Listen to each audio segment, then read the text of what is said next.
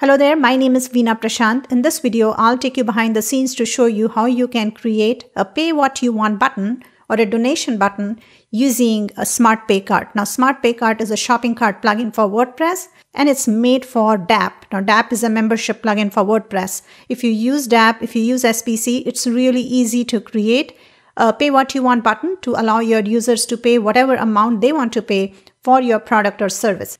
Now, pay what you want is a pricing strategy where your buyers can pay their desired amount for your product or service. You can set a minimum amount for this. This way, your users will have to pay at least the minimum amount to get access to your product or service. They can pay more, but not less. So let me show you how you can set this up. Now, it's really easy to set up a pay what you want button in SPC. It's a simple 3-step process. Step number 1, create your product in DApp. This could be a one-off product or a subscription product. This is the product to which your users will get access when they complete purchase. So set up your product in DApp first. Now, step number 2, you need to create a checkout page in SPC. This checkout page is different from regular checkout pages in SPC. When you create your checkout page for a donation button or a pay what you want button, in the type of checkout tab, you will have to select donation as the type of checkout. So you cannot use regular checkout pages for this. You need to select donation as the type of checkout when you create your checkout page. So create a different checkout page for pay what you want buttons. Step number 3, create a pay what you want button in SPC. Now this button will allow users to pay whatever amount they want for your product or service. Now the pay what you want button is not the same as a buy now or add to cart button in SPC. So under the SPC buttons menu, select donation or pay what you want button and then create the button. Now when you create the button, you can also specify the minimum amount that users must pay to get access to your product or service. So now let me take you behind the scenes to quickly show you how you can set this up using DApp and SPC.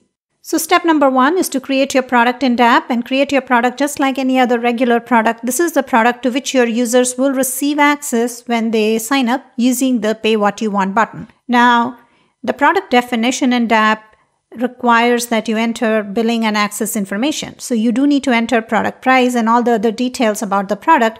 But the price that you enter here in the billing and access tab of your product, it doesn't matter for a pay what you want button because users can enter whatever amount they want to pay in the front end. But you still need to enter the amount here because without entering product price, you cannot complete product setup in DApp.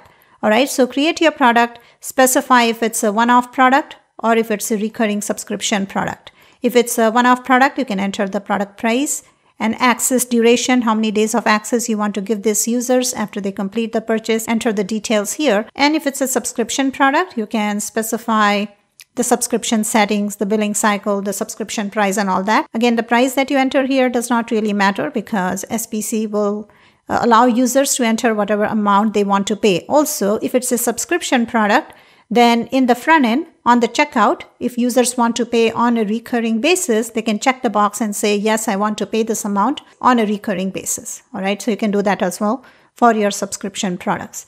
So complete the product setup just like any other regular product. Set up your welcome email in the notifications tab. Set up your content that users will get access to when they purchase your product in the content responder tab and all the regular stuff. Complete the product setup. Step number 2 is to create your checkout page in SPC. So go to SPC, manage checkout page, click on add new checkout. Give your checkout page a name and click on create to create the checkout page. All right, so checkout page created successfully. Click on next, payment options. Here I'm going to select PayPal and Stripe. Next, type of checkout. So here you need to select donation or pay what you want as the checkout type. So I'm going to select this. You can see there's one template for pay what you want. Select this template and click on customize. Here you can customize the setting. You can see there is a style customizer. So you can customize the look and feel of your pay what you want checkout. And if you want to change the text, you can just click and edit, change the text to whatever you want it to say. You can see here this text, you can change this as well. All right, so it says pay what you want and it will allow users to enter whatever amount they want to enter. And this option, this make this recurring option, it will only show up for subscription products and users can check this box if they want to make the payment on a recurring basis. All right. So customize your checkout and click on save. So checkout page is ready, but you can't really access checkout on its own. You need to create a payment button and connect the payment button to the checkout. All right. So moving on to step number 3. Step number 3 is to create a donation or a pay what you want button. So click on pay what you want under the buttons menu. So I'm going to click on add new donation button. Now donation and pay what you want, they both work the same way, follow the exact same process to create both types of buttons. You can give it any name you want and select a product. So I'm going to select this product. Donation details. So here you can first select the currency for payment from the drop down. And then do you want to allow users to enter donation amount? So here you also have the option to set a fixed amount. But if not, you can say, yes, I want to allow users to pay what they want. And enter minimum amount. All right. So whatever is the minimum amount that users must pay to get access, you can enter that here.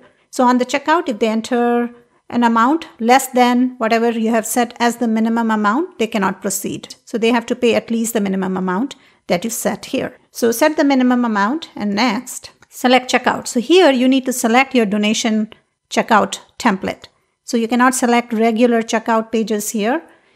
So that's why you need to create your pay what you want checkout first, and then it will show up in the drop down and select that. All right. So this is the checkout. Next, enter URL of landing page. Where do you want to send users after they complete the purchase? I'm just going to select this page. Next, sales page. This is just for tracking purposes. So enter the sales page URL. I'm going to set this to sandbox for testing. And when the testing is complete, I'll switch it to live. So for testing purposes, I'm going to set this to sandbox, save settings. That's it. It's done. Now it's saying payment credentials not set up because I have not set up my live credentials. I have set up my sandbox credentials, but I have not set up live credentials in the settings page in SPC under payment settings. So that's fine. I'm going to test in sandbox anyway, so it's fine. So let me go to this page directly in a browser and show you how this looks.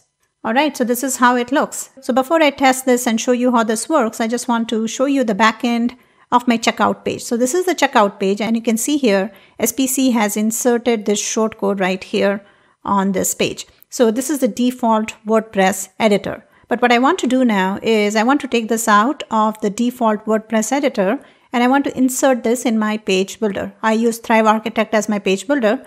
I want to insert the shortcode in my page builder. This way I'll have more options to customize the page and create a nice look for my page. I don't want to use the default WordPress editor for my checkout. This is the Thrive Architect template, and I have just inserted the shortcode here. So same page, I just removed the SPC checkout shortcode from the default editor and then used a template that comes with the page builder, and I inserted the SPC checkout shortcode here. You can do this with whatever page builder you use, and you can pick whatever template you like and just insert the shortcode wherever you want the checkout form to appear. So let me show you the front end now. So this is the front end. This is how it looks.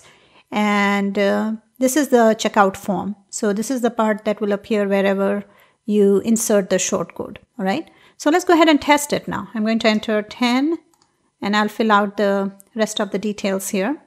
So this buy button is in sandbox mode. So I'll just enter test credit card credentials to complete testing. Now I'm going to click on pay what you want. All right. So purchase is complete and it sent me to the landing page that I had configured in the pay what you want button settings. That's it. All right. So now let's quickly test a subscription product. Pay what you want for a subscription product. All right. So I'm going to select the same product and I'm just going to change the payment type from one-time fee to recurring, and subscription setting, same $10 every month, and go ahead and save it. All right. So this is the front end. All I did was I changed the product from one-off to a subscription product. No other changes to the button.